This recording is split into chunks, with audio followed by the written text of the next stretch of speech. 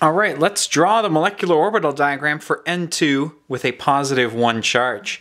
Nitrogen brings 5 valence electrons with it normally.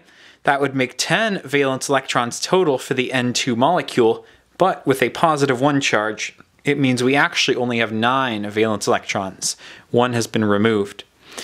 The 2p atomic orbitals overlap to create this set of 6 sigma and pi 2p molecular orbitals, both bonding and antibonding, and the 2s atomic orbitals overlap to make the sigma 2s and sigma antibonding star 2s molecular orbitals.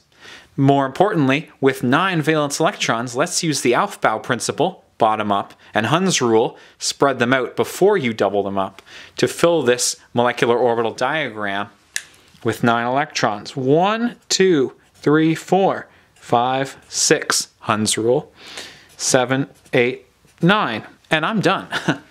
So are you. Now, N2 plus is not a stable species, and that has to do with its bond order.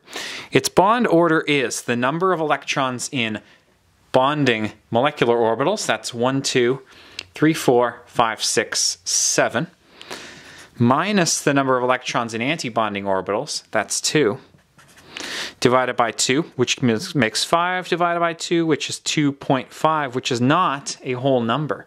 And thus, the N2 plus 1 species is not a known dimer, or not a known stable species.